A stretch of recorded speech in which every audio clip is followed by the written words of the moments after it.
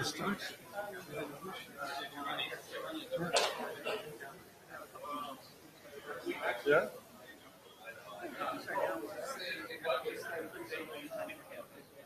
Yeah. I will be.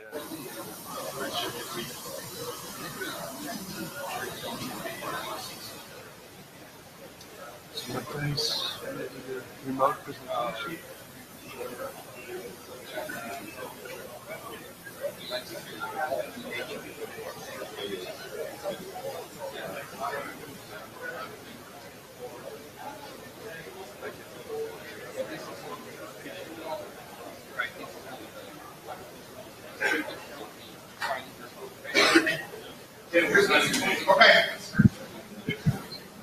We can start.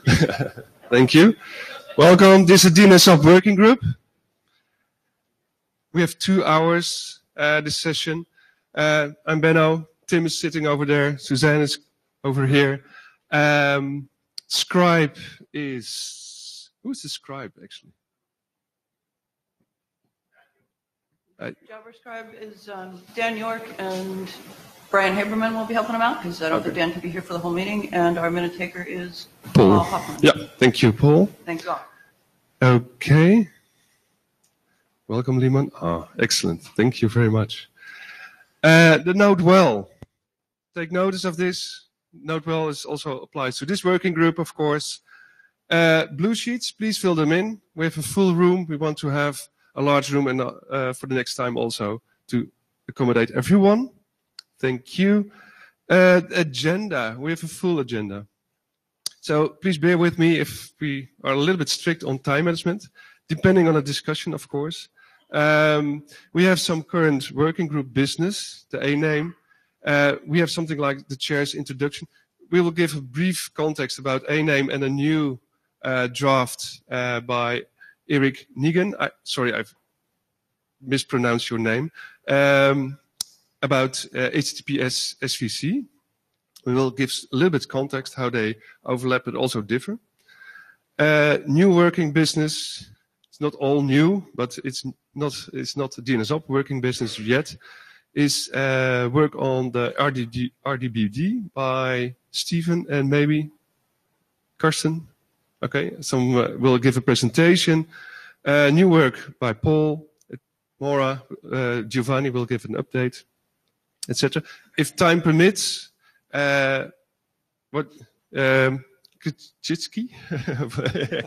very good, will give a presentation on DNS covered.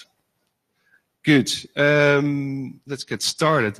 So we want to start with the A-name discussion here. A-name has seen a number of iterations. After Tony did some redrafting of the document, it simplified the A-name draft, and it made the distinction between the authoritative part and the recursive part. So much of the complexity are in the recursive part, and the more simple use cases are in the authoritative part. A-name, at least it started out to solve a problem like an alias or a C-name in the Apex. But it also has other solutions. So it's a solution, it spans a solution space. With the recent HTTPS SVC proposal, it addresses partly the same problem. Provisioning web services or names for web services on different, maybe multiple CDNs. So that seems to be an overlap. So the chair still believes they address different problem spaces with an overlap, but are still both worthwhile to explore. So let's keep that in mind when we discuss the different drafts. More specifically, A-name, and if you have more interest in that use case, A-name is very interesting if you talk about APIs. So if you go for virtualization, and you have all kinds of services on different places that move around, you want to, so it's not specific. It started, A-name work started out for the web services and the CDNs and provisioning, but it has a larger solution space, also for APIs, and not necessarily web services, web browsers. Tim, should I mention something else on this topic to give some context? So for the A name, keep in mind there's the authoritative part, less complex, and the recursive part. For HTTPS, it's straightforward, quote unquote, solution, but it probably needs some additional processing for the records. But we expect, I'm not a web browser developer, this additional processing is probably done by the web browsers anyway. Or might end up somewhere extra work in libc, I don't know. But that's also something to discuss during the drafts. I think I give sufficient context on both the draft. We reserved quite some time, 20 plus 20 minutes, so it's about 40-ish minutes, including discussions, of course. I think we go to the remote presentation by Matthijs. Evan will be in the room, is in the room, and will act as a backup for discussions and explanations. I don't think it's necessary, but okay, thank you.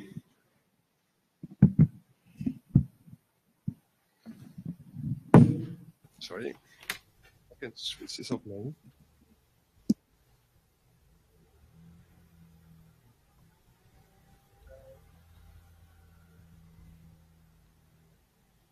Hello.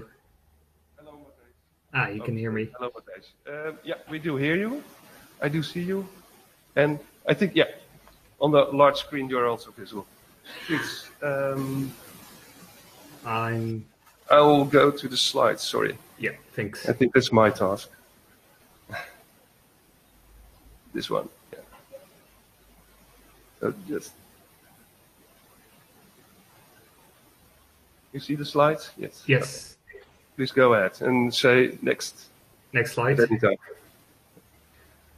So Benno already mentioned a little bit on the motivation. So this slide should be a little bit of repetition. This is the motivation we started out. We want to do the CNAME at the apex. Obviously, it should work for the CDNs, but it's not the only use case, although admittedly, it's probably the largest use case. DNS providers with CDN customers now have their own proprietary solutions, and so it's hard for them to switch providers or support multiple model. Next slide. A little bit of history. Basically, forget everything before the Dnsop 2 version. That version, I think, is the fundamental basis of a name. Everything before had some issues. It required resolver support, which made it hard to deploy. It had issues with zone transfers, and so the rewrite actually makes it much simpler in the sense that it makes a name processing optional in every place, but possible in any place. What that means is that an authoritative can do the a name processing, but then the resolver can also do the a name processing, and that might be redundant if both do them, but it still works. From there, I sort of took the editing obligations on me, and I made it first an editorial version, which is the Dnsop 3, and then a one that resolves some issues that were still existing in the Dnsop 2 version. Next slide. So the Dnsop 2 version, for those who haven't been following the A-name work, is the much cleaner version. It makes the resolver support optional and even the target lookup optional. That means that if nobody's doing A-name, it's not so useful. It would be similar to just publishing address records in your zone, but the expectation is that the DNS provider will implement the target lookup at the authoritative as their alternative to the proprietary solutions. There's no longer an exception for zone transfers. There's lots of flexibility to that, to your use case. Yeah, let's go to the next slide. So the Dnsop 3 is mostly style, structure, some moving text from the main body to the appendix because it's more background information. And I want to do this version before going into the issues to make it clear cut. So that explains why we have a dashboard 3. Next slide. Dashboard 4 deals with a lot of issues that were mentioned on the list, put into the GitHub, and then resolved. These 3, I think, are the main ones. The first one is A-name precedence. There was a discussion whether the addresses that are next to the A-name, whether they should override the A-name or could be used as a default when the lookup fails, for example. We resolved it to being as a default. That means in the Dasho 2 version that was already the case, so little text changes were needed for the Dasho 4. The second one is the TTL considerations. When doing a target lookup, now when you have resolved the target and you're going to replace the sibling address records, the TTL will be the minimum of all the encountered TTLs. So if you're doing a lookup in your C name or your A name, you will minimize the TTL and then eventually will target, and so you're going to replace the sibling address and the TTL will be the lowest you will encounter. This is because when you're doing this at the authoritative, you're actually playing as a resolver, and so you can do some caching, but then you have a cache at your authoritative, and then the client will ask for records and they will cache it themselves as well. So there's some TTL stretching here, and taking the minimum TTL will mitigate against this a little bit. We also put some text in there for those stretching considerations, explain what exactly happened. And the third point is whether the sibling address records should be in the additional section. Now, let me rephrase again. Whether when you do an address query, so Q type is A or quad A, whether the A name should be in the answer section or in the additional section. A name is part of the answer, so it makes sense to put them in the A name section, but Tony pointed out that with D name, this caused a lot of issues. Still, on the Dnsop list, it looked like there was slight consensus, slight leaning towards putting the A name in the answer section. So the Dasho 4 has a specification around that and puts A name in the answer section. Next slide. This is a list of all the issues we resolved on the GitHub. So you can see there's a lot of work being done. Next slide. There are some open issues. One of them is the loop detection issue. And the loop detection issue is the point where you're doing a query, an address query, and you're following the target. So an address query which has an A name on that same name may trigger another additional query to look up that target. That can hit another server that has an A name, and that will point back to eventually the same server, creating a loop. And it's very hard to detect that loop. Jan posted this to the list with some options to resolve it. One option is to put the logic that a Q-type A name means that the authoritative server should not or must not chase the target. So that actually avoids or allows for a target lookup without have to worry about a loop. And the other one is having an EDNS option, and that says don't chase targets, I know A name myself.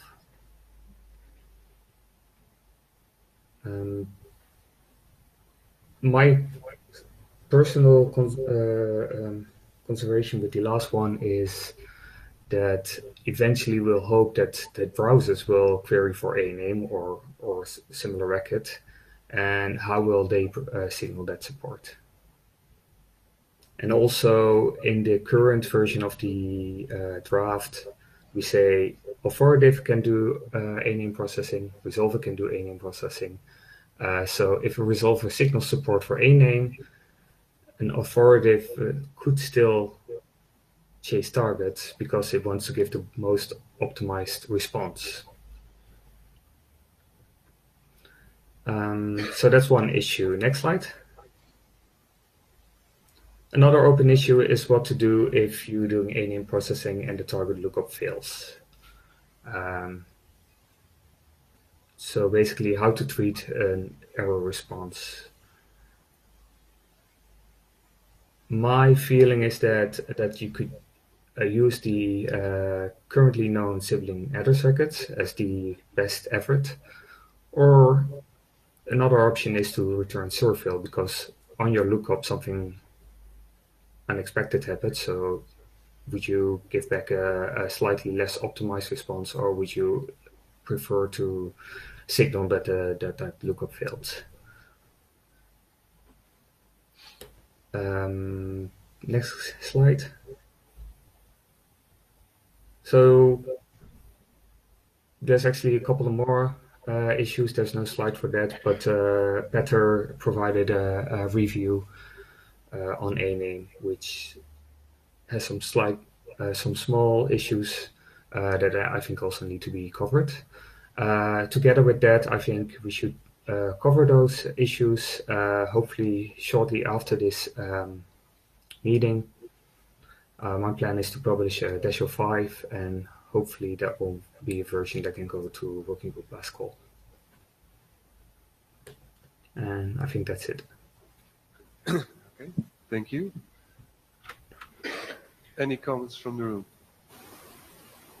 Questions, remarks?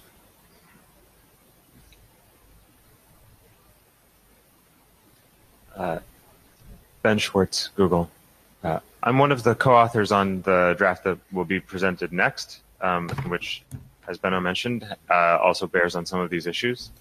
And so I don't want to give too much of a preview or mix the topics, but I'll just say that I've come to the conclusion that I think we do want both of these proposals.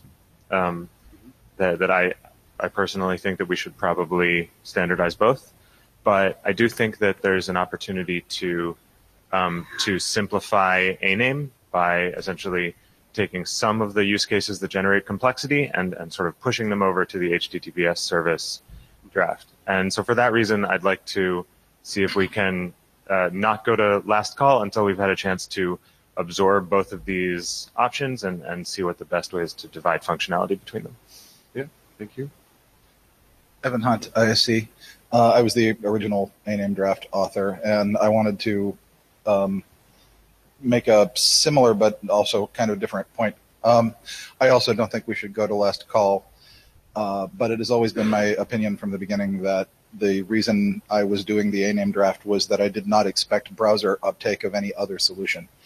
I'm getting the impression now that there is some momentum for browsers to take up HTTP SVC, and I believe that if they do so, I would personally recommend that we not proceed forward with A-name. I'd suggest that we shelve it until such time as we have a really clear use case that justifies the weight on the camel. That said, however, since I don't know yet whether browsers are in fact going to pick up HTTP SVC, I think we need to carry on as if they won't until we find out that they will. But I think that working group last call might be premature at this point. Tim Wasinski. I know I made some comments kind of cautious about HTTP SVC, but I've really come around on it. I like a lot of the ideas, especially about putting stuff in there, but I never saw A-name as trying to solve the web problem. I always saw it trying to solve the name at Apex problem. And I think part of my problem, this is why I didn't want to sit up there today, because I spend way more of my day now talking about containers and sidecars and service meshes and all these things. And I think about, like, I see where A-name, like, get host by name, right? I remember mentioning that to Eric, and I was like, how do we, and Eric had some great answers for that, right? And I look at all these zones. So I'm an operator, right? And I work for a crazy company that does weird things. And so but I spent a lot of time looking at zone data. I see no zones anymore with A and quad A in them anymore. And they do crazy things where they're just service cuts. They're just doing zone cuts all over the place and then doing, oh, we're going to do AWS security based on doing zone cuts. And then everybody's just doing alias records, at various apex points and stuff like that. And nobody has an A or quad A anywhere. And it's just like, okay, this is a totally different reality than I think anybody's ever thought of, right? And so it's like, I think I'm in a weird world, and I understand that, but I'm trying to figure. I think they both have value, like you say, and but it's like I think a name needs to be simpler. It's probably the best way to say it. And I can see a name being like your worst case performance thing for web stuff, and then hey, that makes you want to move to the HTTP service much faster, kind of thing. So, yeah, that's my opinion. But yeah, and thank you, Matthias, for all this work. And so I think it's really good. I think I think we need another rev on that if people want it. And I don't know if the working group wants to do 1 or 2. So we'll leave it to the chairs.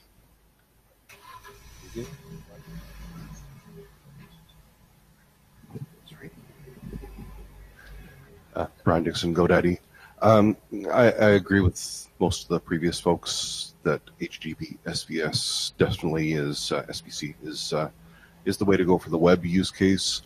I'm wondering for the API use cases whether it's feasible to go back to the larger, more generic SRV, if that's feasible at all. But it's something to consider as well. But definitely, my vote would be for putting a bit of a break on a name until we know about the other proposal. Okay, thank you. Petr Špaček, CZNIC. I think that the last call is, well, premature. The sections 1 to 4 are okay-ish and could solve the interoperability problem between cloud providers, and that's okay. But the processing on the resolver side, sections 5 and 6, need more work. So we either postpone the last call and refine resolver processing, or split it to 2 drafts and, solve the interoperability for cloud providers and then go and look at the optimizations, because resolver processing is just optimization, not a requirement. Yeah, I think the chairs will discuss both options with the authors. Yeah, thanks. Just to clarify, I'm not suggesting to do the current version as a working group last call. The issues that Petr mentioned on the list and the loop detection issue and the remaining issues need to be resolved first in a dash of 5. Hi, it's Tail. Tim, you managed to confuse me a little. You started off by saying you never saw a name as solving the web problem, but as just solving the CNAME at the Apex problem, which I understand all those words, but to me, the compelling use case that CNAME at the Apex was the problem for was the web, and I wasn't aware that there were other compelling use cases. And records at the Apex make a big difference there? So for the remote participants, the different use cases are service endpoints. Yeah, so then great that there's another use case. I'm down with that. But I think that it probably should be mentioned in the draft, what these other use cases are. So. Sorry about that. Tim Wasinski again. Yeah, it's not even like the browser stuff. It's all the back-end servers that talk to all the back-end services that talk to all the various things that are basically, and they're just setting up zones. They're setting something at the Apex because it's like, why not? I have an Apex, right? Why do I need to actually add anything else to it? It's like they're an engineer. They're working in some application space, and the world is kind of wonderful to them, right? And so, and wait. So you're saying the world is kind of wonderful to engineers? Yes. So that is sort of a different use case than, but if you're in this weird container world, which everybody seems to be running into at full speed, right?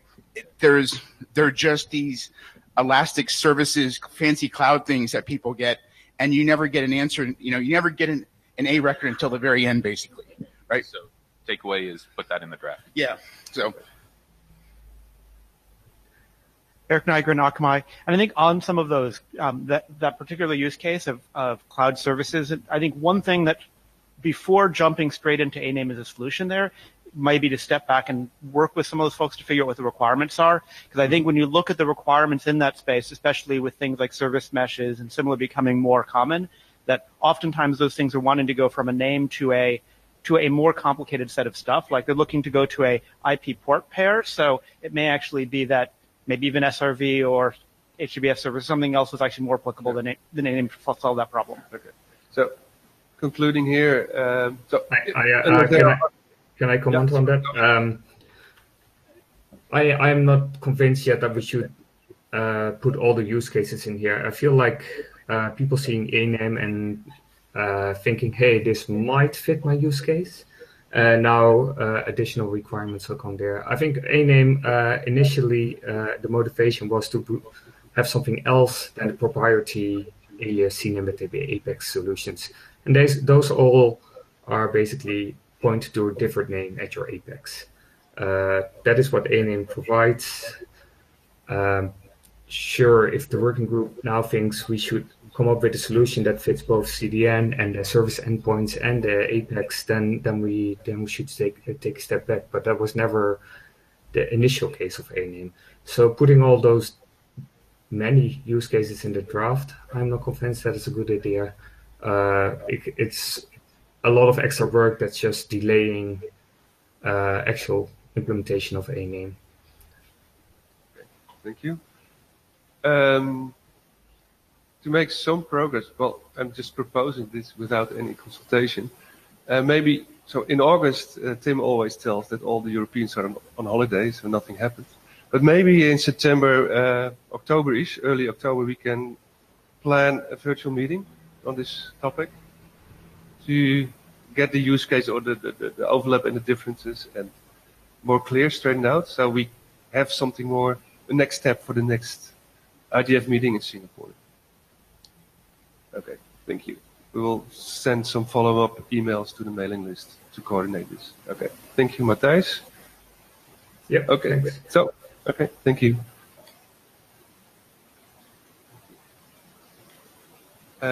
Next, yeah, Eric.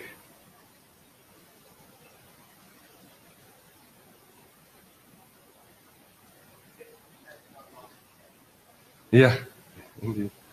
Indeed. So here's the clicker. Yeah.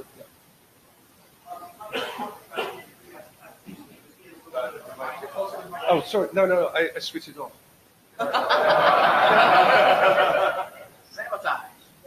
No degree of eating. Okay, that's better. No degree of eating the mic would have helped in that case. I'm going to talk about HTTP SVC, which is a little bit of a mouthful. The goal here was looking at a bunch of these different use cases that were coming up in a number of working groups in TLS, Dnsop, HTTP, Quick, and trying to see if there's a holistic solution for them. Because one of the problems we're running into is that we're running into this chicken and the egg of various things wanted to have some information in the DNS to use to prime before making a connection to an HTTPS connection. But there was a concern on the browser side on this, like, oh, if we have to go do an extra DNS lookup for that particular use case, what is going to be the performance impact? What's going to be the impact on bad home recursive resolvers that don't know about extra record types? And also, as you start accumulating these different record lookups, are you going to be in a situation before where it's not just one lookup you have to make, but it's 10 different lookups, and then you have correlation issues between them. So HTTPS SVC tries to look at some of these holistically. The things which some of the use cases we've been trying to address have been the encrypted SNI keys discussion that's been going on in the TLS working group, in which we've had a number of design meetings around. There's the ability to negotiate a transport protocol, in particular for HTTP3, where with HTTP2, you can use ALPN to negotiate upwards, but with HTTP3, currently the only way to get to actually use Quick is to first go through TCP via H2 or H1, and then get a header back that causes you to negotiate up. So there's an extra round trip there that having information in DNS could help skip. There is a use case of indicating that an origin defaults to HTTPS. So for example, in the browser use case, if someone types a bare name like example.com into a web browser, does the web browser default to HTTP or HTTPS? Today it has to go to HTTP and securely and get a redirect back, and this prevents an opportunity to have a much more safe and secure default as more things are becoming HTTPS by default. And then a long-standing issue on the Dnsop side is hey, we created this SRV record, why won't the browsers implement it? And which led to a number of the A-name discussions of, okay, we need to create A-name because browsers won't implement, haven't implemented SRV, and that chicken and egg there, and being able to address that. But then also, it's clear that as we've been accumulating these use cases, there's probably going to be the nth plus one in a year or 2 or 3 from now. In fact, I've been kind of terrified at the number of people who have come up with other use cases, not all of which are applicable, since the first version of the draft was published. So being able to be extensible without having to go and add new record types that browsers would have to look up. So the goal here would be to have a single new record that browsers could resolve in parallel with the A and quad A lookups. That would be extensible enough that we could use for the next. Solve kind of the current cases, but also be extensible enough to cover the next few. But also to do this in a way that is usable for operators, usable for site owners, and has some ability to do some of the kind of performance optimization so that it doesn't have lots of different RTTs in the case where it has been set up sanely. There's obviously going to be some corner cases where things are going to have more performance overhead. But I think another goal here is to have something that's compelling enough to finally convince clients and browsers that it's going to go implement it. And any one of these use cases, like SRV, may not have been enough to get browsers to implement it. But if we can solve a few of these together plus the next few, and move to more secure defaults, that may be enough to, and has gotten some interest from browsers of this may actually be enough to start moving the needle and to do something here. So structure-wise, when looking at this record, there's a number of properties of this that end up being similar to the concept of SRV. And I think the idea here is that within a given resource record, or RR, there's a number of these things you need to glue together and return back to clients as a single unit, and some of those may be references off to other things to go use. So in the SRV case, it was you had as the name something which was basically the name and the port in the scheme, and the target of or the data of the RR was a combination of things. It was that service. It was a domain name. It was a port. And priority information. HTTPS SRV basically starts off with that basic kind of port and host name that SRV has, but then makes it extensible. So tied to those two and tied to that RR within that RR, you can start adding on additional information, such as what is the application protocol, such as H3 that's supported. If there are any ESNI keys that are needed to negotiate and the handshake, what are those? And part of the reason why it's critical to have those kind of bound together at the RR is because, like in the ESNI discussions within the TLS working group, you may have these different services being operated by different operators. You may have with transitions where CNAME has switched from, or things are switching from one hosting provider to another, or you have operational upgrades, or you may have multi-CDN use cases, and you're trying to mix and match things like ESNI keys and which application protocol is supported with which actual services and ports to connect to doesn't work so well. So there are two forms of the HTTPS SVC record. One of the, if you look at the structure of the record, for the default HTTPS port and scheme, doesn't use any label prefixes, and that operationally makes a bunch of things easier. But in this alias form, the very first element is a service record type 0. That means that it's alias form. There's a priority that isn't used in this record, in this form, so it's 0. And then you have the service domain name. So in this form, it's purely an alias target. This is one which is handled by clients. There's no special it's similar to SRV, where there's no special handling that's needed by authorities, no special handling needed in DNSSEC, no special handling needed in recursives. And then there's the alternative service form, which is which you can think of as an extensible SRV. So it starts off with that service record type 1 saying that it's the alternative service form, followed by a priority, followed by the that service domain name target, similar to SRV, but then a bunch of extensible information. In this, we're proposing to use the things in the alt service format, which is a format that's defined in an RFC in the HTTP working group, and then at least one browser supports, and is also part of how clients negotiate up to QUIC in the HTTP3 protocol. And so in this case, the first one of these records would say that you can either use QUIC to UDP over UDP to svc3.example.net 8003 with this particular set of SNI keys, or you could do HTTP2 over TCP to a different SVC2 with a different port with these other ESNI keys.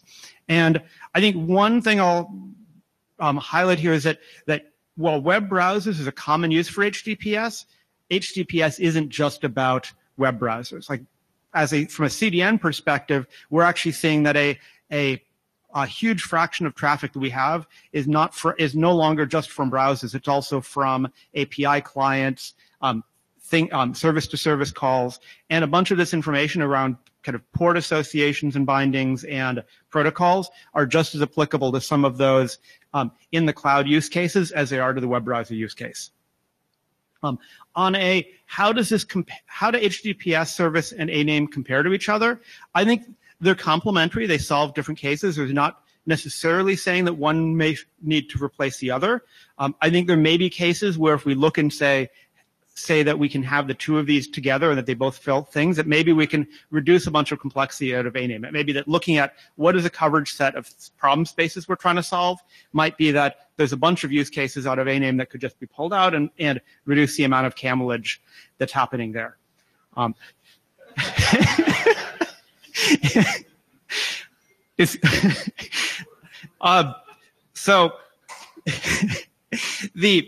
I think one of the big differences, and Ben helped clarify this in the slides, was that HTTPS SVC doesn't require any changes to DNS servers. It's basically something that's just a record type that has no special handling. Whereas A-name, on the other hand, doesn't require any special changes to clients. The clients, you have A-name clients, basically just all the existing clients magically work. With HTTPS SVC, all the existing name servers just magically work. So that's probably the biggest distinction between those. And I think, but on the con side there, that means that HTTPS SVC is only respected by the compliant clients. So to add support into clients, which would ideally would be something that I'm expecting would happen at the client library perspective. And if we've been looking at the ecosystem of client libraries that are out there, there's a lot of cases on the HTTPS side where there's so much complexity involved in making an HTTPS connection already that a lot of mature operating systems are starting to provide higher level abstractions. So applications aren't going and doing get host by name. They're going and calling some OS or library API that is going and dealing with all the cert verification, DNS stuff, all that stuff for them. And so that's presumably where this would get shimmed in there. A downside here is this is HTTPS specific, but again, HTTPS is not just about web browsers. And I think a consideration for this, if this is successful, might be that maybe there is a pattern here that some of the things we could learn from HTTPS SVC might be applicable to other protocols, and having either more generic or other record type that kind of leverages off some of the structure of this might make sense to have as more generic. And I think that may be also a question for the working group of how much makes sense to over-genericize HTTPS SVC versus keep it focused on the HTTPS use case. So next steps, we're going to be talking about this also in the HTTP BIS on Thursday. initially I thought that was the best home for adoption. I think in talking with people here, I think there's a question on whether it makes sense to have, whether to adopt this in Dnsop or HTTP-BIS. I don't have a strong feeling either way. I think that's up to the working groups and the chairs on where they think would be the most constructive place and where there's the most interest in doing work on this. But I think no matter what, it's going to be critical to get input from both of those communities. And I think actually I've been very pleased on the amount of great feedback we've gotten from DNS so far, in particular, as we, some of the stuff we had in the wire format didn't make sense, and we've cleared that up and I got some feedback from some browser implementations. In fact, there is already a bind 9 private type draft implementation that Mark Andrews did, and in the hackathon as presented yesterday, someone did an implementation in Unbound. I was kind of surprised before I presented it that there are already 2 implementations, but feedback, comments, suggestions are most welcome here. Thank you. Yeah, I think on the administrative issue, we had already the chairs had already discussed this briefly, and I think what we're going to do is get together with the HTTPS chairs and we'll figure out where it belongs, but we're going to need review in both groups. Mm-hmm. Warren Kamari, would you mind going back to the thing where you had the alt service DNS, HTTP one? Yep. So a quick question, and sorry if you've already answered this, but it looks like there are a number of things that you can stick in, right? There's like H2, H3, MA, persist, ESNI keys. How big do these end up? Because I could see this getting really large, which is fun for DOS. I think that's definitely a concern, and definitely I think that becomes a matter of how much gets shoved in here, and there will want to be some guidance on what is appropriate to put in here and what's not appropriate to put in here. Like, for example, one of the things that's been highlighted is that not everything makes sense to especially when DNSSEC validation isn't being done by clients. There's some things that might seem attractive to put in here, but would have unfortunate security properties. So I think the things that you would want to put in here would need to have some constraints on and some consideration on what would make sense there. There is already the alt service already has a IANA registry for the alt service parameters, which is part of why we're using this to kind of leverage off of that. And this draft just proposes adding on the ESNI keys, but that could potentially be split off as a separate draft and might make sense to do that. I think one question that's come up on the browser side that fits into that is, to what degree would browsers do this over DNS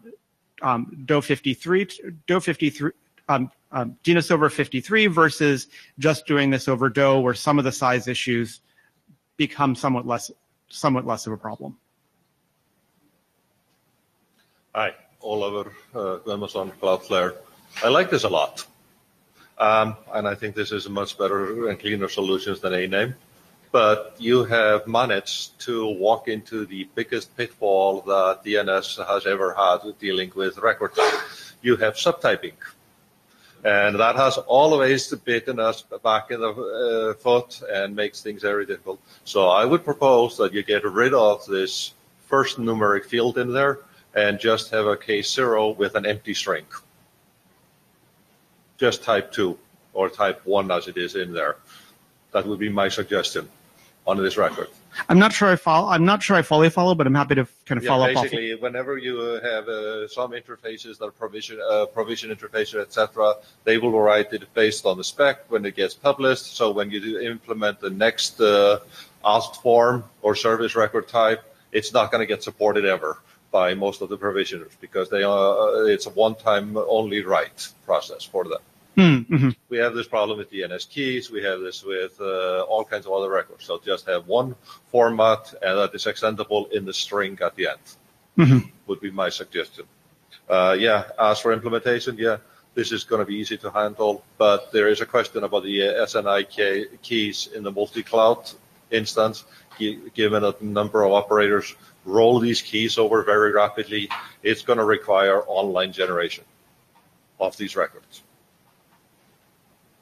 I think some of that may be interesting. That's probably a good discussion to have on the kind of the TLS side to see how that relates there. Okay. So we have sufficient time, but I want to close the line. Evan Hunt. First of all, HTTPS SVC is way too much of a mouthful. I'm going to call it hat tip service from now on. I invite you all to join me. You mentioned implementation status on the DNS side. Do you have any information about implementation status on the browser side? Not yet. Any movement at all yet? Okay. I mention it because changes in implementation status on the browser side will inform the decisions that we make with respect to whether a name is worthwhile, I think. And I'd like to figure out how we can find out what the early indicators will be if this is actually getting uptake. The other question I wanted to ask, Oliver already mentioned subtyping, and I don't fear subtyping as much. Did you give any thought to genericizing this so that it wouldn't be specific to HTTPS, and that maybe an additional subtype field that would indicate that if this is for a different but similar use case that's not HTTPS? It's worth considering. I think my big worry about that would be that the RR set gets really big. Is that if you basically start putting all the potential services, if you basically put the like HTTPS as a key in there, and you don't do this and you don't do a prefix label, then your RR set has to contain all the different possible services that you might support. I think it's worth considering, or maybe worth having genericizing and. Like there's a bunch of different things I've thought about on the genericizing front. In fact, a few years back, I had a more generic draft that was very, very similar to this. But I think the one option might be to have the format be generic, but then for at least for a few of the most common RR types, or for a few of the most common application types, would just be to use a different RR type for each of those. But still bounding that fairly small. Okay, thanks. Sorry, I did close the mic line. Sorry, last person. Thank you. Lorenzo Colidi. I also find sort of I see HTTPS service SVC, and I just keep hearing the word browser. Why? There are lots of applications that aren't browser. I mean, you yourself mentioned API endpoints and container communication. I would like to echo the call to sort of, can we at least like try to design this to be generic and not like, because if we just keep using the word browser, we're going to end up doing some engineering that only actually really works for browsers. Mm-hmm. And so if you have something like a split like DNS resolver with and application model, like, most of Android is like that. You've got a DNS resolver and you've got a bunch of apps. You've got WhatsApp and this and that. And you could say that WhatsApp's a browser because it just uses HTTPS. But I think we might, TLS server. Yeah, TLS server seems like a good idea because it is, a lot of this is in fact TLS. But, SMTP also uses TLS. It would be really good if we didn't box ourselves in. And I think also that would actually argue for not doing this maybe in HTTP BIS, so in the HTTP working group, but actually trying to do this maybe even here, So, well, actually, this group can't do protocols, or can it? I don't know.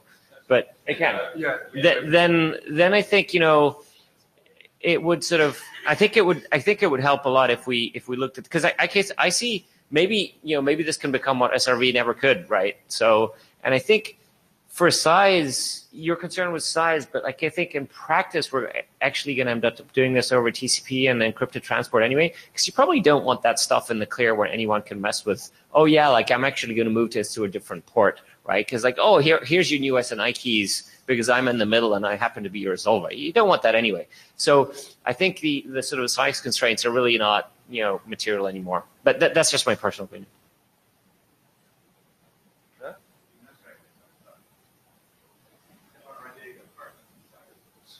So either discussion on the microphone or.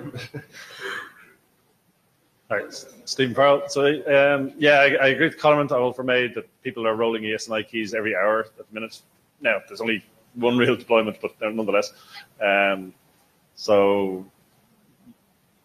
mean, I guess my take is if browsers implement this, then I like it. Mm-hmm.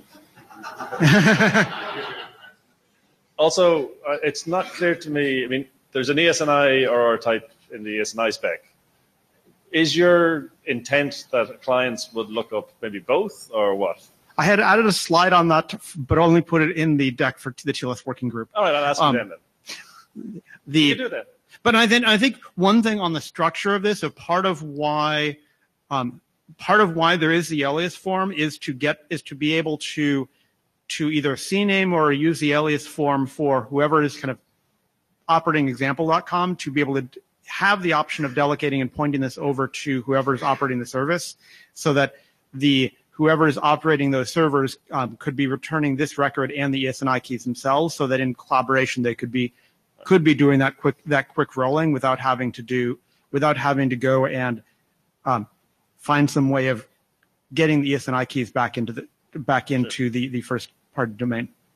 Yeah, but generally, I mean, if browsers did implement it, I mean, I guess you could handle it. But having the ESNI public key in many different formats and different places in the DNS seems like a downside, but I don't know what to do about that.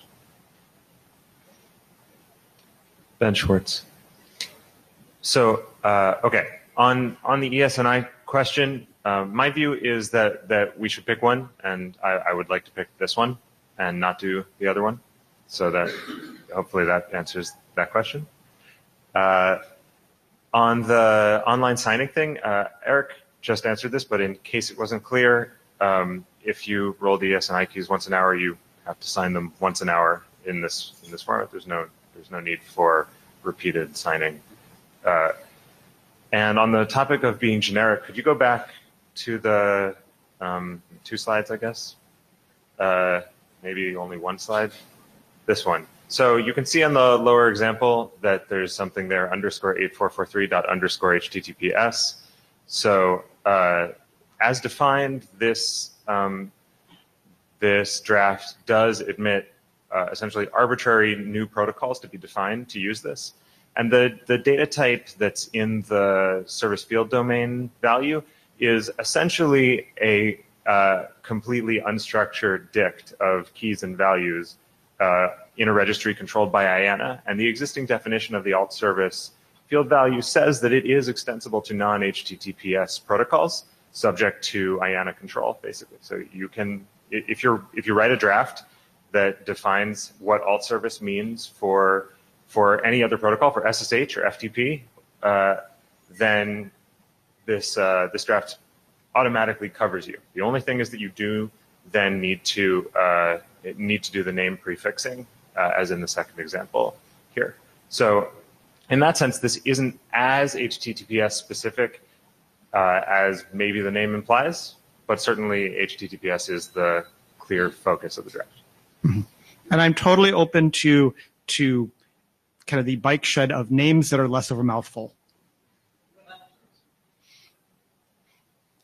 Hi, Eric Orth from Google, and I lead the Chrome DNS team. Everyone keeps asking what browsers and other clients are thinking about this, so I thought I'd come give my thinking at least. So we like the sound of this, and we are tracking it closely. The one important caveat is the current thinking is we would only be doing this query when we have DOE, mostly because a lot of the stuff in it, has been mentioned, is not very helpful unless it's in a secure context. As well as also, we're a little bit worried about sending out a third query for each request when we don't have a good signal that the upstream recursive resolver is a nice modern one that won't crash if we start sending extra queries to it. So this does mean that, well, yeah, there's been talk about size, that maybe that's not as much of an issue if we are only doing this over DOE. It also means that if we need some of this information, like the zone apex issue, when Chrome is not talking DOE, there is still room for other solutions for this, like a name. Thank you, Eric. Well, I will join the HTTPS working group session and discuss with the chairs how to proceed. Great. And where we can adopt the document. Thank you. Okay. Thank you. Next is Stephen. Will you present? Yeah. Yeah. Okay.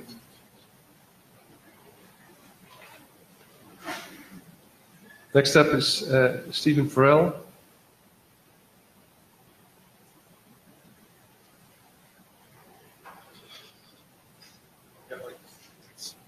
Hi. So yeah, I think we presented this draft last time.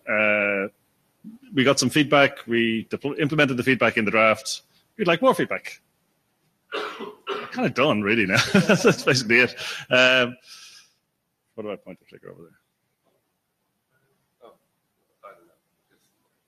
Yeah. So this is the summary. It allows you to kind of express a relationship between two names. One of the pieces of feedback we got last time was that people thought, yeah, maybe that's interesting, but I'd like to be able to express or disavow a relationship, so it's kind of a negative one. And so we added that in. As part of that, you're going to possibly have a long list of people that you don't want to be associated with. So we changed the thing to say you can either have a name or a URL, and if there's a URL, then there can be a list of names. So those are the kind of two main changes. There's the optional signature mechanism is still there. These are the kind of use cases that I think we covered last time. So unless somebody wants to jump up, I won't say anything about that really. And this is the changes, which I mostly said. We had originally, in the first version of this, we had a DKIM-like syntax, which is kind of a little bit what was like the values for the previous presentation.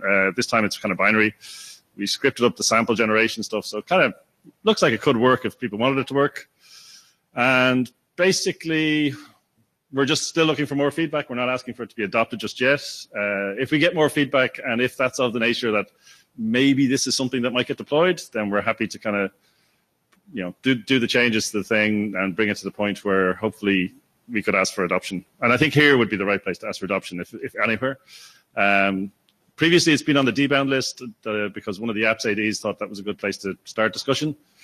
We can move it to the Dnsop list if you prefer it. I don't mind that. And that's all I had. Jeff. Hi, Jeff Hodges. Yeah, this has been a can we've been kicking down the road for a long time. It's on the debound list because we did have a working group a while back that was specifically working on this problem, but nobody had the time to keep pushing it forward. We just kept kicking the can. It does need to get solved. Andrew Sullivan and I believe firmly that this really needs to be in the DNS, this sort of information. This draft is pretty congruent with where we were coming from. There is a problem statement draft out there. If you search for debound in file names, you can find it. There's also the Startup Policy Authority draft, which this is pretty congruent with. Though this draft does not yet cover all the intricacies at this point in time. It kind of glosses over various things. Happy to provide feedback down the road on it. I think this is good work. It really needs to find a home and it needs to get solved. Great, thanks. I mean, just on your comment about intricacies, my hope, and I don't know if it's realistic or not, is to not get mired in all the intricacies in this draft and just do the mechanism bit. But well, that's what I meant. Yeah. Is there's some mechanism things that aren't mentioned yet in terms of the default. At this point in time, the default is assumed of everything relying on the DNS for the most part. That policy applies to subdomains, and that's not explicitly mentioned. Correct. Yes. And you need to be able to say at some node in the tree that no, I do not belong to the policy domain above me. Awesome. So yeah. Okay. And also, the current draft has it's optional for one endpoint or one node in the tree to say I belong to this other one. You can unilaterally say that we disagree. We really think that you need to say at both nodes whether or not they belong to each other. Sure. I've heard that comment from a few people and disagreed with all of them. And I'm happy to keep disagreeing. But if it ever got adopted as a working group thing, then we would do the working group. And we need to work. Our perspective is we need to do this, and we need to work through it and make it happen. Yep. Thank you. Thank you. Thank you. I'm closing the line after Murray. Stefan Bartsmeyer. I really don't understand why if we want authenticity, why we don't simply use DNSSEC. Today, the draft creates a very complicated authentication mechanism, copy and paste from DNSSEC, which adds a lot of camel hostile complexity. So why not just cutting everything out and saying, if you need to authentify this relationship, use DNSSEC, which is a proper way to authentify things. Sure, you could. Personally, and again, if that's what a working group wanted to do, fine. But I think I'm still willing to make the argument that there might be value in cases where one part of the relationship does have DNSSEC and the other does not. And that's what the signature mechanism does. It is a bit complicated, but it's also a vast subset of DNSSEC. So DNSSEC is obviously more complicated than what's in here. But it adds to it, yeah, sure. It's not a small subset. It's almost all the complexity of DNSSEC. Okay. How long is a camel?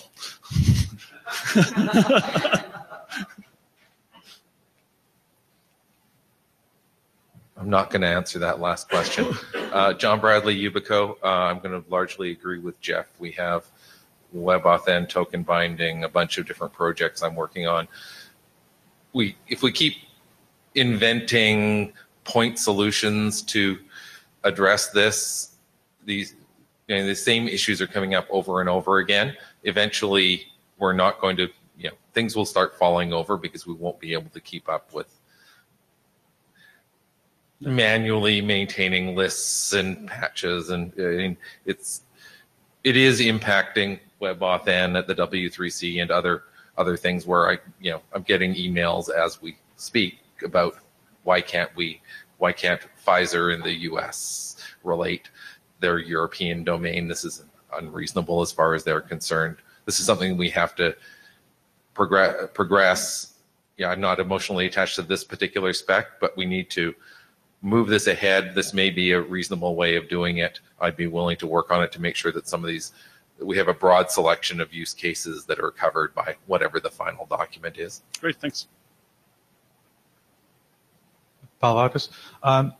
In the past, I used to be fairly against this. I'm now flipping to the other side. I'm more in favor of it, of doing this. I do see some problems that are not solved, and I'm not sure if you can solve them. For instance, the one I see very frequently now at my day job is people doing surveys internally and then using a Google form and a shortener, and so then it's a relationship between me and all of Google, and then it sort of doesn't really help me if everybody points to these super generic solution farms domains. So I'm not sure what the solution for that is, and if that can be thought of somehow in this to have a more specific URL, I guess, because like I want to maybe specify some forms with like a Google form URL instead of just a domain name. Mm-hmm.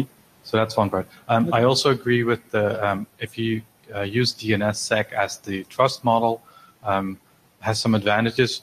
One, all the people that keep confusing transport security with authenticity of data get another slap on the wrist of doing it properly. And the other part is if the PowerBind draft moves forward, then that is actually your signal of saying I am independent of my parent. Okay. And so you would solve that problem there. Okay, cool. Hi, this is Murray, honorary co-chair. I talked about this the last time when you brought it up, and the DMARC working group is also we're interested in something like this. And we currently solve the problem with the public suffix list, for better or worse. And we've now just working group last call a document that is sort of a patch to that model that attempts to bring in slightly more use cases that are covered by that, but not quite. And I'm worried that we're going to continue on this path of kind of like one more warts rather than a more general solution. So I'd love to collaborate with maybe, can this do something that replaces that entire suite of use cases and solves that problem for us once and for all? I mean, there's a lot of people with allergies to using the public suffix list the way we're doing it and so on. So I'm excited about this. I want to see it move ahead. And if you need a home for it that isn't here, we'll take it or something like that. Yeah, this is good stuff, and if it simplifies our lives, then we'll be happy to move towards it. We even said in the DMARC document, as soon as something better than the PSL comes out, jump to that. So if this is that, then we want it. Okay, great. Thank you. Thanks. So I guess the only question for now is, do you want to move the discussion to the DNSOP list, or do Yes, you... please. Okay. Yeah, I think that's a good conclusion here. And please send feedback to the mailing list. And I think the chairs will discuss with you after the summer, of course, the European holidays, in September, about call for adoption. I think from the room there's a lot of interest and people want to work on the document, but I also want to discuss it. Yeah, sure. Great. Yeah. Thank you. And as a side mark for the power bind, it's correct? The draft. From what I understand, there was some interest in the draft, but not on the mailing list, not expressed on the mailing list. So if people have an interest in the draft, please also express their interest on the mailing list, because it's now being discussed on the corridor, on the hallway. Please correct me, Paul, if not correct. So if people have interest in Power Bind, please express their interest, etc., on the mailing list. That's important for us. Okay, thank you. Next, we have Paul. Oh, sorry. Put sorry. I thought you're such a familiar face, Paul. Sorry. Yeah. Oops. Because I don't break my mic. Hi. So I'm here to talk about the DNS resolver information draft. I just noticed that the link there is for one of the instantiations of the data types, not the resolver information draft, so we'll fix it later. Next slide. Yeah. So the main thing is we are looking for working group adoption, and the reason this draft exists is that the primary use cases it's originated with was for DOE, but there was some feedback that this should be generalized so it could be used for other pieces of information, and so that resolvers can publish more information about themselves. And the DOE information will move to a separate draft. So this draft proposes using IJSON to represent the information. It's presented in an extensible form using name value pairs, and the client can query for specific names or a well-defined name called inventory, which gives you a list of all available information on that resolver.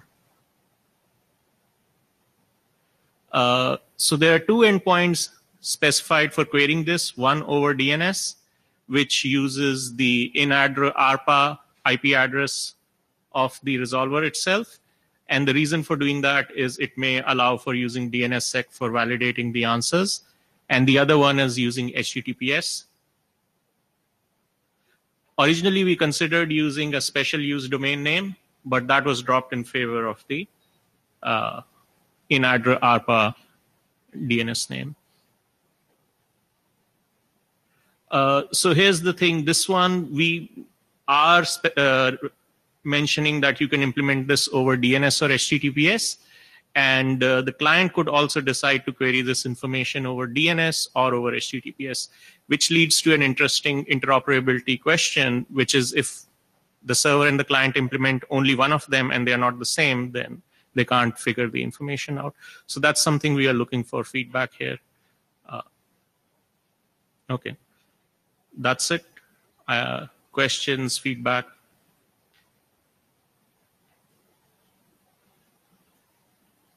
Ben Schwartz. So I think I support adoption. I would like to solve this use case. I appreciate the work here. I have some personal differences of artistic differences with the engineering choices here. I really liked the special use domain name formulation that you originally had, much better than the reverse IP address formulation, because I think a very large fraction of users are behind DNS forwarders, with the result that the true recursive resolver in play has an IP address that is not known to the client. So, for example, if ISPs wanted to use this service to offer improved transports to their customers, I think for residential ISPs that would largely not work because most customer equipment, most stub resolvers are behind a DNS forwarder in their Wi-Fi router. Now, if the Wi-Fi router actually just passes the true IP, forwards the IP address of the ISP resolver, then it will work. But I'd like to cover that use case. I also think that the .well-known solution is not necessary. I think it might simplify things if we just pick the DNS solution. Thank you. Yeah, it's very brief. Yeah. So you can I reply to that, Palo Alto? We just in Trans had a discussion about BCP 190 and using well-known, and we got pretty much shot down as in you cannot get an exception to that. So not using .well-known will be a hard problem. You'll first have to convince the art area that BCP 190 needs updating. So I think if the working group adopts this, we're going to have all of these questions. We don't need to do them now. And yes, we need to. If we go with .well-known, we're going to have to get pre-approvals and stuff. So yeah. So one gentle request: if you like, you can express if it would be working group or it will be adopted by the working group or not. No, do you support it or not? Just to get some sense from the room and from the comments. I don't like. Okay, thank you. I keep the strategic remarks for later when we will have content to put here. But first, from a technical point of view, getting information about the network you connect to seems to me very close from what are doing the captive portal working group and also the entire provisioning domains thing that is done, I believe, in the internet area. So isn't it simply a very special case of provisioning domains, and should we instead rely on the provisioning domains draft, which is, I think, near to completion?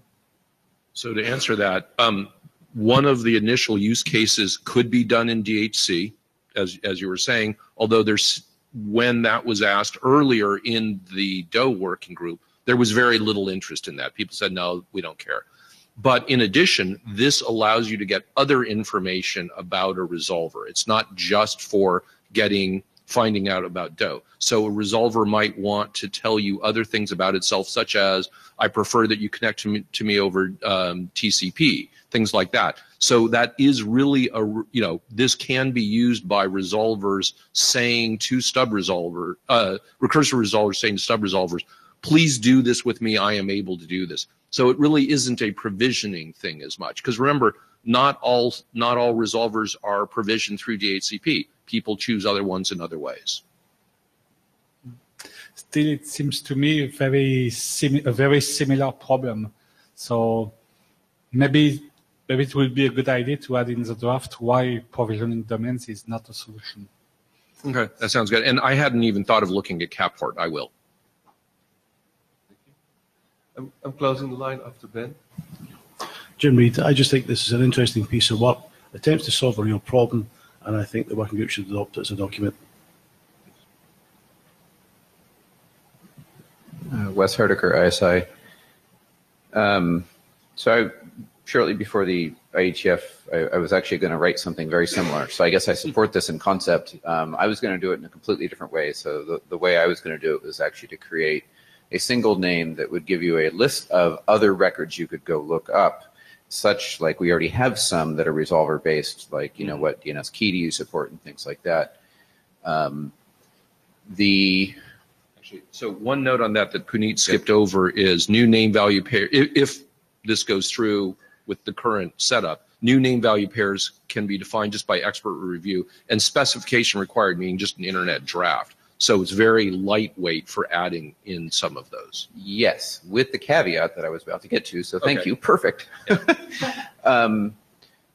Architecturally, we're doing strange things with the text encoding values in DNS. We now have records that are encoding in a number of different encoding mechanisms, like SPF has semicolon separated kind of stuff. This is now doing iJSON, and every time we fracture that, we are limiting or the number of things that can read it, or mandating that everything that needs to be able to read everything go off and include the appropriate parser. And I don't know positively that we want to do that. With respect to, it would be easy to add stuff. You're also building on gigantic record sizes and things like that, which is why I was sort of, thinking about an index-based approach, and doing it instead. So, again, I think I support the concept in general. I'm not sure I support the implementation. I think that the Dnsop working group ought to solve this problem case, and we should get to what's the right mechanism.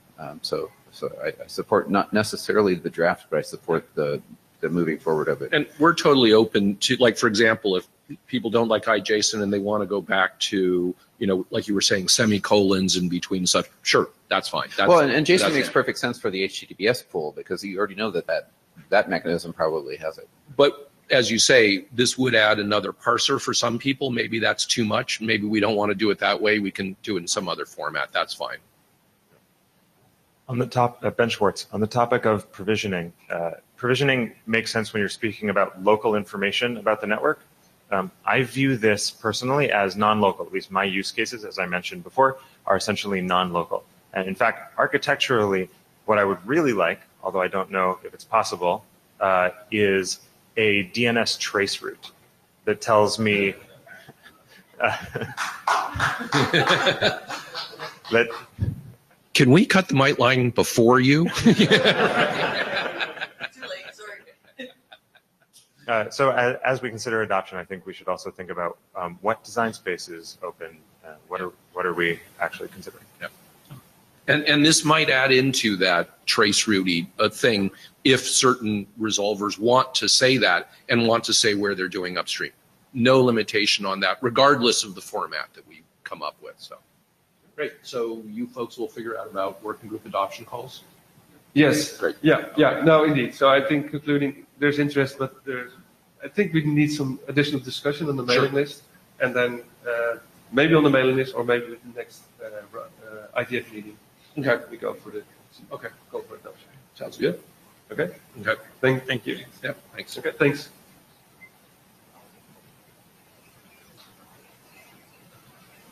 So next speaker up is Giovanna.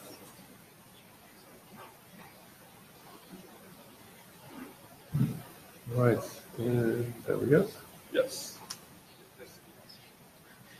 Good morning, everybody. So today I'm here presenting this draft of version 4. Well, it's strange. I did something wrong. Let's give it another try here. All right. Yeah. It's not. Here, this did it. Sorry. Yeah. It's all right.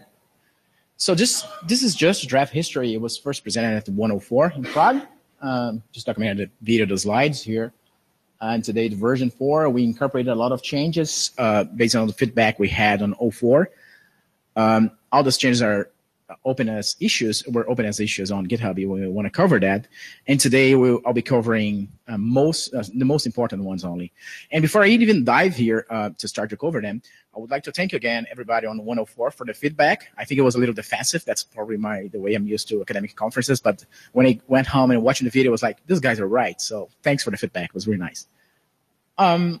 So changes for 04.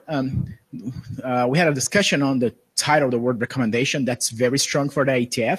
So we replace every instance of recommendations to considerations. Lehman pointed that point on. He was concerned that we could reduce the setup's heterogeneity if everyone would follow that recommendation.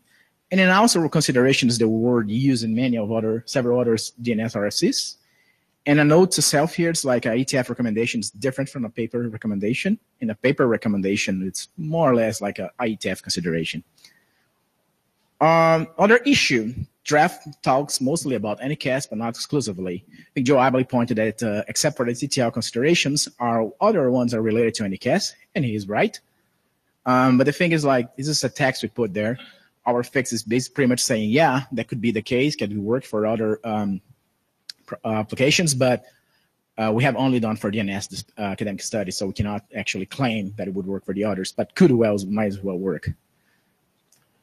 TTL consideration controversy, like Peter Koch, he pointed how complex the issue was before. Dnsop, like 15 years ago, people tried to figure that out. It was a very complex problem.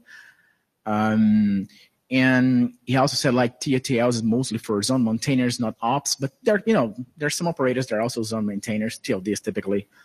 And there's child and parent TTL as well, so it's an important issue. And to fix that, we actually rewrote the entire section, and because we had a new study covering specifically these considerations of TTL, I presented last Sunday here on IAPG, and has just been accepted on the next forthcoming IMC conference. This is here in this URL, you have actually the submitted version. A revised version will follow up after that. So pretty much we wrote the whole thing, and now we kind of we don't say like, hey, you should use a TTL of 1 day or 1 hour. We just like measure, care a lot of scenarios and situations, and you show what are the consequences and the implications of the choices. Because before people wouldn't, people would just copy and paste TTLs and leave it running that way. But now we can actually make an informed choice on how to choose that. And regards performance, with regards caching, we got a bunch of stuff. So I recommend you to have a look at that. Paper selection, issue 15. Paper selection could be more diverse. We had 3 different papers to the references of this draft, which were not co-authored by us. We also had this piece of text here to just say, hey, this document actually covers, is based on research papers, and we recommend folks to read the related work section of those papers because they have they address that specifically. So that's what we have done. I think George Marcuson, he pointed at like Atlas, it's typically biased towards Europe for one of our considerations. That was like a C3. And he's right, but I did include, and we haven't included that on version 03 of the draft, that actually consideration about anycast in this paper, the folks, the authors, what they did not do only analysis for all the ripe Atlas probes altogether. They actually break that down into countries and regions. So the consequences of that is it's this text that we put there. It's given that, well, Atlas has a little bit more bias towards Europe, but the analysis per country, per region does not change the conclusion that location of anycast instances dominates latency. And just to remind us, it's also peer review. And I think that's the most important issues we have changed. There's many more, but they're on GitHub, and I just covered the basic ones here. Yeah, thanks. Thank you. Questions from the room? Comments? I have 1 or 2 questions. So Peter Koch and Joe Emily did give feedback from what I remember also from in the room. The last person. Did they read the new version? I cannot say that. I'm not positive about that. No, I'm not sure. I would be quite interested in their solution. So there are 2 things. There was the wording of the document that has to be adopted. Dieman also pointed out that, and that has been solved. The other thing is, of course, to the working group. It's interesting to see that research can be, finds its way to operational practices or recommendations, etc., considerations. There's a group of people here in the working group. They think it's very interesting and very good to have these documents in the working group. But that's more the previous discussion about the wording. So for the draft future, it's also, of course, up to the group what they think is a useful document. Because, and please speak up here in the room or on the mailing list. Also, operators. You also discussed things with Anycast operators previously, I think. Yeah. So some of those considerations have been deployed by us, like .NL, or by Beirut, by others as well. We have to talk about that, yeah. And their feedback was positive? Yeah. All right, so in the room, how many folks have read? I had the impression a bunch of people have read this document. Oh. Okay. Just as a quick hum to get where we are as far as the future of this document, because there have been a couple of versions here. If you think it makes sense for the working group to consider this as a working group draft, please hum now. If you oppose it as a working group draft, please hum now. Okay, so I guess the only thing we can say from that is we're asking the room for more review and you to continue to take the feedback on. Sure thing. Thank you very much. Yeah, Matt Poundset. I have sort of a comment on the adoption question. Since this is a review, essentially a review of academic papers, I don't really see what the working group is going to do to improve it. It's an analysis of research that's out there, and so I don't really see what the contribution of the working group would be to improving it. Mm-hmm. It really feels like an independent submission to me. So.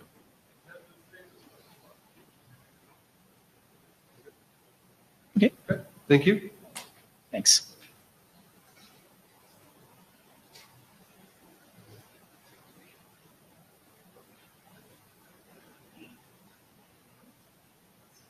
Okay. Next speaker. Could you want to start?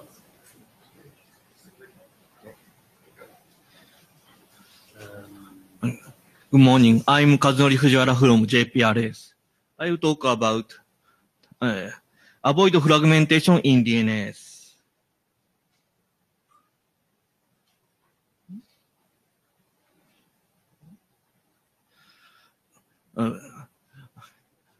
PassMT discovery is vulnerable. Details are presented in my presentation at OAK 30 and this IPG meeting.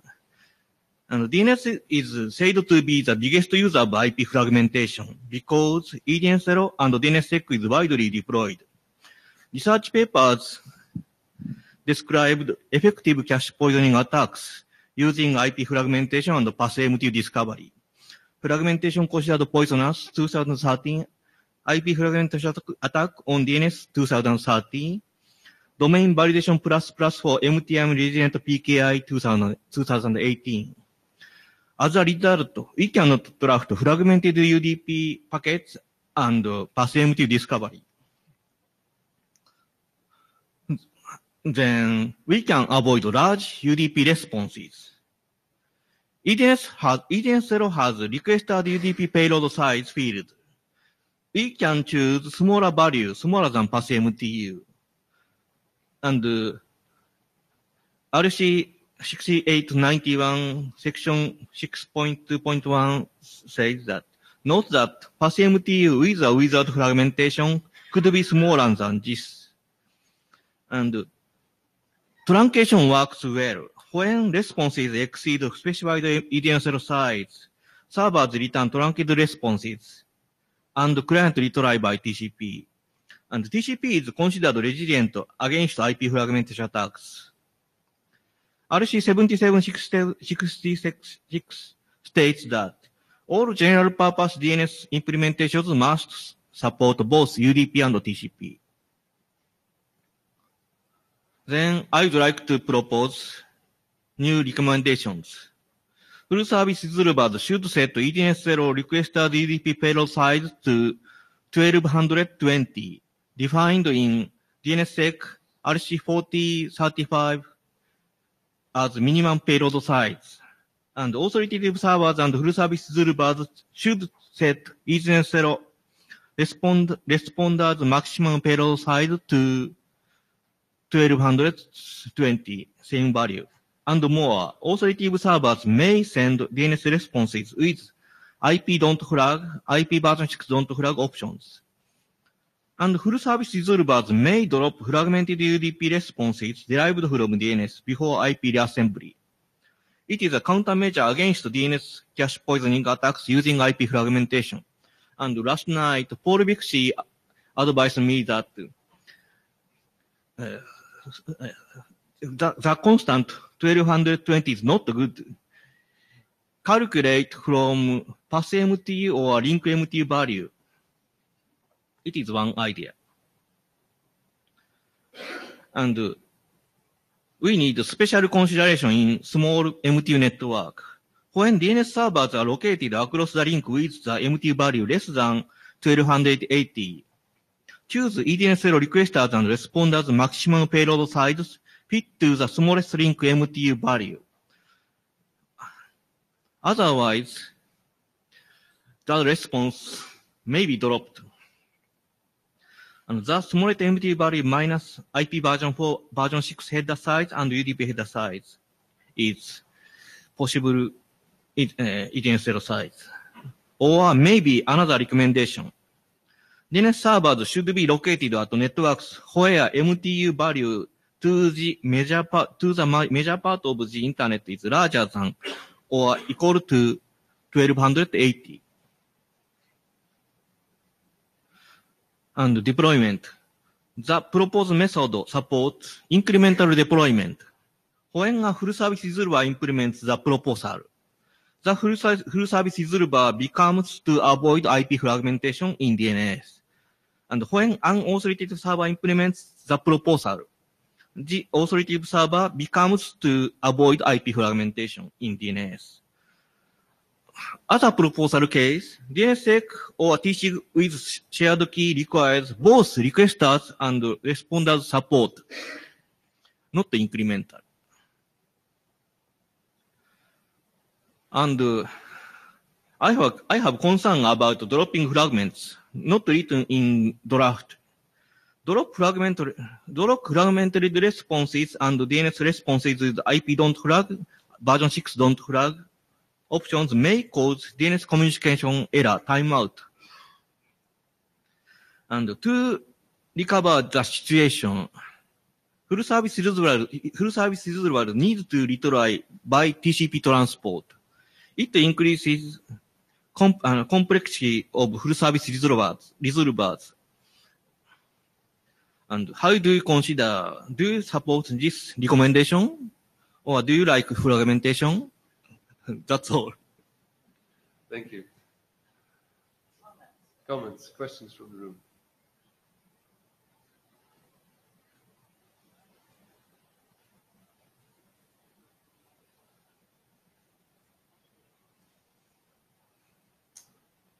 Hello, Lars Lehmann from NetNode. I think you're right in what you say. The technical content in there is quite okay. So my comment is just along the lines of, again, as with the last draft, how to put this to the end users and the people who deploy this. Recommendations is a strong word. Considerations might be a better word.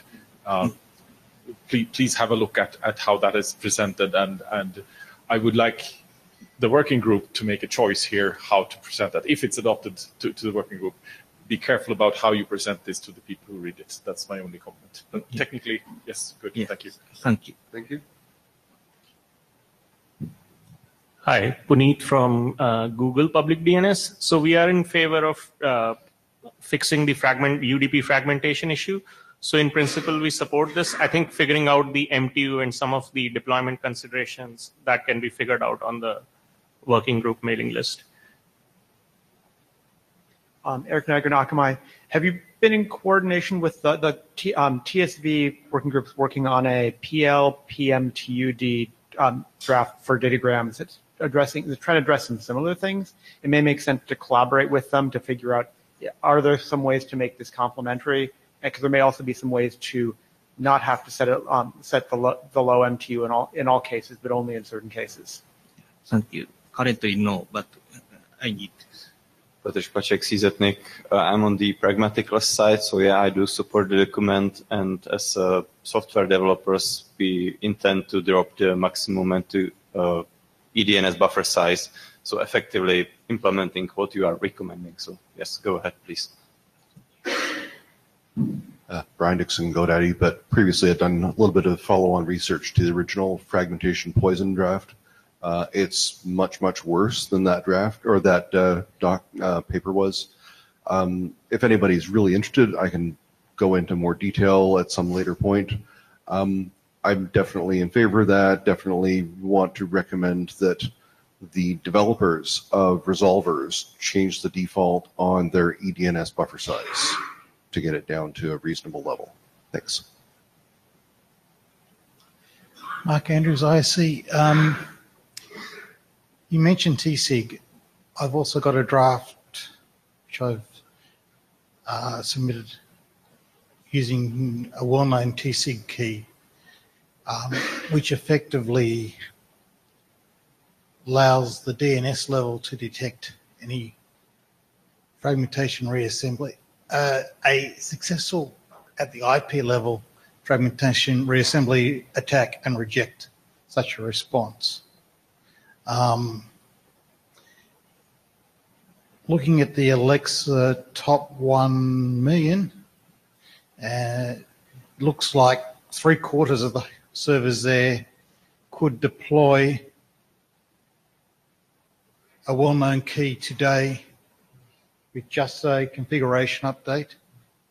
That's about the level of that's the level where that's the level of TSIG deployment in that set of servers.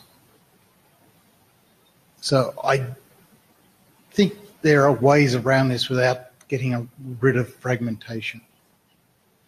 I realise people sometimes don't feel like they need to solve the fragmentation problem, but you end up with other issues going to TCP too.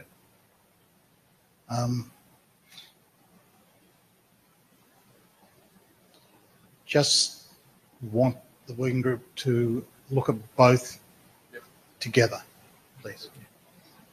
Thank you, Mark. From the mic line, I do hear a support of the document. I want to ask the working group to look at the draft, the proposal written by Mark. And I think please give some reply, some comments, feedback on the mailing list. And we will discuss it with the chairs and with the author about the call for adoption later on the mailing list. Yeah, thank you. Any other comments? Excellent. There we go. John. Next presenter, John Woodworth on the bulk RR. Full screen.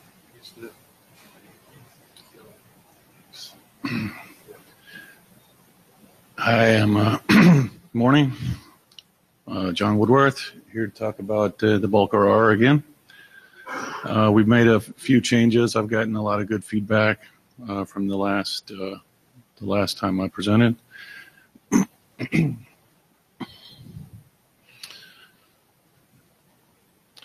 So those of you who are not familiar with it, it is basically a compact or condensed representation that can expand similar to a dollar generate at a meta level.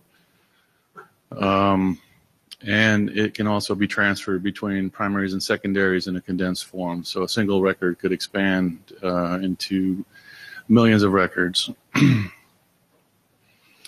It offers standardizations around some of the implementations that are already being done. Certain vendors have similar features and technology. This would just offer a standard way to exchange those records between the multiple vendors. And I've also, in the field, I've seen record or zone files that have expanded well above 50, even above 150 megabytes, which don't really transfer well. If they do, there's a lot of timeouts, a lot of errors. Sometimes they'll have to be manually transferred, et cetera, or broken into smaller zone files.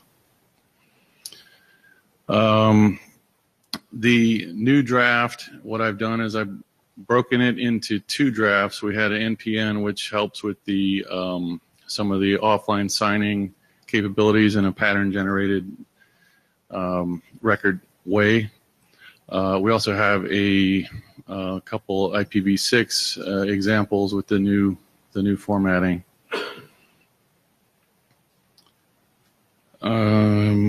Yes, and I've broken up the NPN into a second draft. Thank you. And we are still trying to get this adopted by the working group. So any questions, comments? Jeff Houston, how do you sign it? How do you sign it? You either would use the NPN, which would modify the signature and the validation mechanism. There's another record, or you would do online signing.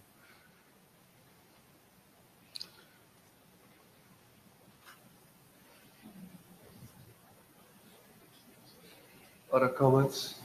Please go ahead, Warren. So Warren from Google. I mean, I've got a bunch of v6 space. It sure would be nice to be able to provide reverse DNS for it. There's no other way I can see to do that, like realistically. So. Right. Thank you.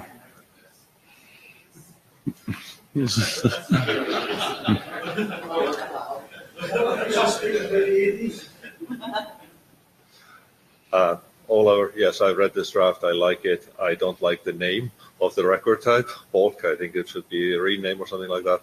And the draft could also use some more examples of the input and the outputs to the expressions you have. They're a little bit convoluted, and some of us are afraid of regular expressions.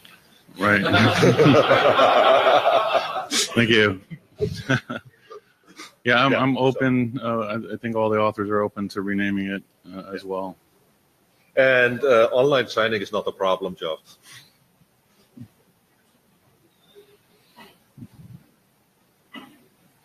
Thank you. Thank you. Yeah, we would like to see a little bit more discussion also on the mailing list before we proceed. Right. But thank you for the presentation and the revisions and updates. Right. Thank you. Thank you very much. So, permitting time, we had a presentation by Witold. So, and we have time. We're doing well all the time. So thank you all. There we go. Okay, so this should be a short one. Yeah. Hi, I'm Witold from ISC. The idea is DNS resource record for transferring covert information from primary to secondaries. And don't ask me about the covert. We've had this discussion about how to name it. So the idea is to transfer something that should not be queried for in band with the zone. The idea is for it to be generic so that we can expand it with another RR types without changing the behavior of the server. And the examples include Node RR, which we have a draft for this. Evan is here as an author. DHCP timeout from Tim. For example, NSEC5 keys if NSEC5 is adopted, and even zone signing keys for inline signing on the secondary. Although that's just an example. So don't be scared, because that's most of the discussion on the list was about examples, and that's just an example. It's a generic for anything. I think the biggest issue was that was on the list and in other discussions was about encryption and the security of transfer, because we are putting something that should be hidden, and then we don't encrypt it. We don't mandate encryption. So, for example, for NSEC5, the encryption is not needed, because if you have the zone, then the NSEC5 key is not needed for it. It's not necessary for you. It has no value. But for zone signing key, it's required. So the question becomes, should we mandate a form of security or a specific form of security like XFR over TLS, which will be discussed, I believe, tomorrow on Deprive. Tomorrow or Thursday? I don't remember. Yeah, but on Deprive. Deprive has Thursday. Yeah. So those are the questions for the draft. And the details, there is a range in our type numbers that's currently reserved. We want to cut a piece of it for this kind of records. The question also becomes, should there be a private range for this kind of records, cut from the reserved RR types? There is a mechanism that disallows transfer to secondaries if they don't understand the covert semantics. So if there is a secondary that does not understand covert records, it won't send the EDNS option stating that I understand covert records, and it won't receive the transfer at all, so that it won't serve it. Also, the server must not serve covert records without an explicit ACL allowing it. That's, for example, for a note, because a note is a record that an operator might want to ask for, but it requires an ACL. The other thing that's not in current version of the draft, because I thought about it on Sunday, is that we should for generic binary types, we should change the name so that the zone would not load if it has covert records on a server that does not understand covert. And there is an usage. We published those two drafts simultaneously. There is a note RR definition, which is basically a comment in zone that can be transferred with the zone. Because 1034 has a zone comments, but XFR came a bit later and those comments are not transferred with the zone. And sometimes it might be useful for operators to, for example, mark that this IP was given to this person and it's just a comment, but it stays on the secondary. So yeah, that's it, basically. And comments, feedback. Is it useful? Do we think it's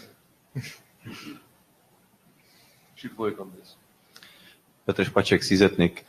It smells like database and ACLs on top of it, and I have a bad feeling that eventually someone will come and ask, hey, I want to have only this group of users allowed to query for this type, and that group of users allowed to query that other type, and stuff like that. And then you will have to invent mechanism how to transfer the ACLs and so on and so on. So I think it's can of worms, and it don't belong to DNS. Please don't. Hi, Stephen Barrett. I guess I'd also wonder how to think through the cases. If you're transferring a ZSK over TLS, that depends on PKI, that depends on DNS. Things might go wrong there somewhere, right? Like I said, that's just an example. And now I didn't want to put examples in the draft. I put, and now, that's what's happening. Terry Manderson, from a principled point of view, just because you can doesn't mean you should. So a lot of this is orchestration mechanisms and orchestration information. I wouldn't want to see that in DNS.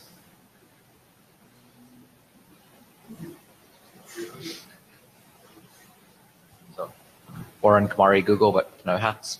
So the special range thing and taking like a bunch and setting them aside, that feels kind of icky to me. I'm not speaking about the rest of it, just the, going to take a check. Well, the idea was, if you want to have something that's covert, then with each draft, you would have to specify that this should not be queried for. So the idea is to have a range in which you can put specific resource records like node, like DHCP timeout, like anything else that, servers would understand that they should not allow queries for. To me, it seems like you could have a type for covert and then stuff under that. But that's subtyping. Yeah. And that's not allowed. Evan Hunt, a few people have made the comment that this sort of thing doesn't belong in the DNS, and I just wanted to say that this sort of thing already is in the DNS quite often. It's just not in the DNS in a way that is resistant to open normal queries from just everybody. And I have heard a number of people who are operators request a way of putting something in the DNS that will automatically be replicated to secondaries that isn't easily queryable. And there's already data that is used in DNS that is not easily queryable. You can't look up an NSEC3 record. You receive it if you look up something that doesn't exist, but you can't specifically query for it. Policy zones are often have queries disallowed. That's just metadata for the operation of the server, but it can still be transferred over a channel from a primary to a secondary. What this is a mechanism of having in-band data in the DNS that resists ordinary queries. And I think it could be useful in a number of use cases, and some of those use cases have already been done in a less convenient and less secure way. Petr Špaček, CZNIC. I think that Evan has a point. Basically, this is inventing zone transfer protocol, which is intentionally incompatible with the old one, using the EDNS option to prevent the old slaves from getting the data, right? So I think it's opportunity to invent much better transfer protocol, which allows like more flexibility and don't necessarily stuffs all the non-DNS data in its own file, right? I mean, this is the perfect opportunity to do the right thing and do new zone transfer protocol because the old one is quite horrible. So. Wes Hardiker, ISI.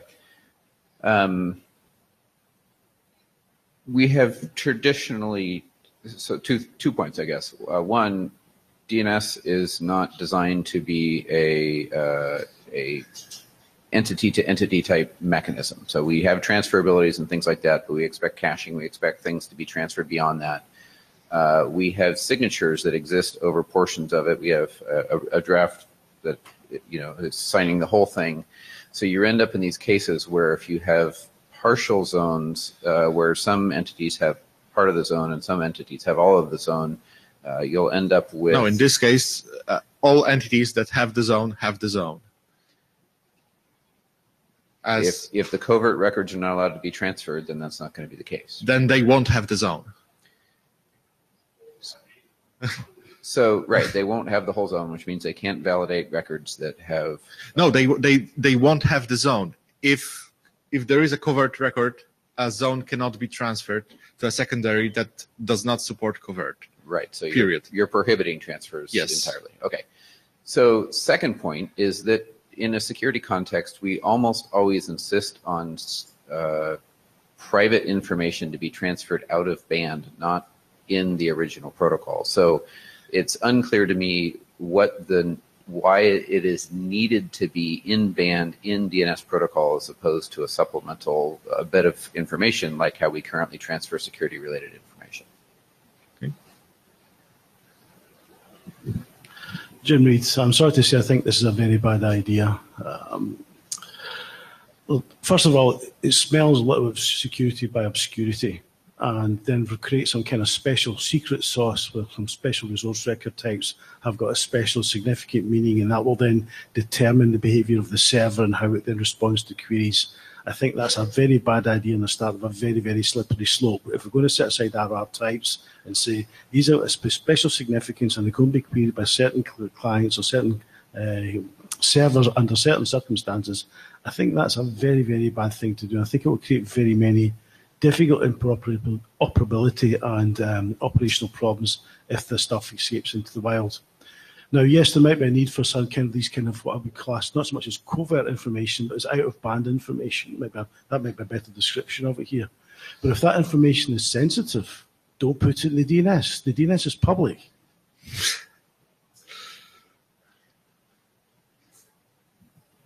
Largely on that note, Wes beat me to it. I agree that I think this type of information doesn't belong in the zone. I can see a need to transfer such information between two servers, but I think to do it in zone is probably not the best approach. I'm listening to the comments here. I think that having some kind of parallel transferring structure, maybe invent a new transfer type instead of normal zone transfer or incremental zone transfer. That transfers parallel information, or we already had the NS control protocol, which is another method of transferring data. But I don't feel really, it doesn't feel right to have it inside the zone.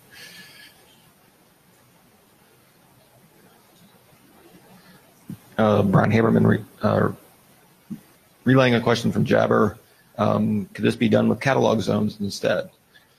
Well, catalog zones convey information about a zone as a whole. And in this case, we can, for example, for node record, we can have a record in the zone, because we can have a record in the zone. So, for example, mac10.isc.org and the node stating that mac10.isc.org is Evan's computer, which catalog zones are a concept.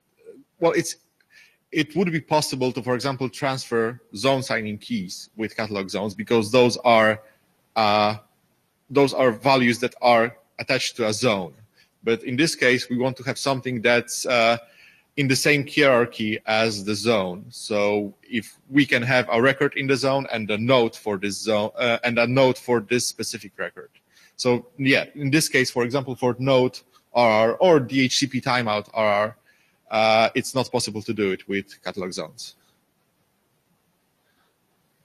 Paul Hoffman, just since I'm busily typing the minutes, I think that Peter said something that many people agreed with afterwards but didn't say they agreed with, which is this is an opportunity to create a new zone transfer program. If people don't like doing it this way, which it seemed like a bunch of people didn't, but they agree that there is a use case and might even have extra use cases, which it seemed like a bunch of people did. A different zone transfer program, it could be parallel that only does not zone. We aren't wedded to AXFR and IXFR forever if we can come up with a better way to do it. And I think I've seen better ways to do this written on whiteboards for the last 10 or 15 years. So maybe this is the opportunity to do that, at which point in that new transfer, it's not just zone transfer, it's zone information transfer or zone configuration transfer as well, could include this. Okay. Yeah. Thank you. Thank you. And thank you for all your contributions and comments on the microphone. Any closing remarks? Well, please fill in the blue sheet. Thank you all, and see you back in Singapore. Thank you. And thanks for the note taker, Paul, and the scribe, Brian. So please fill in the blue sheets.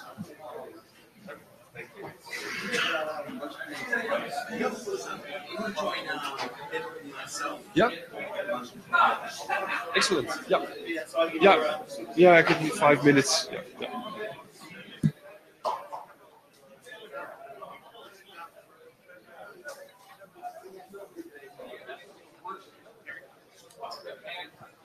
Yeah.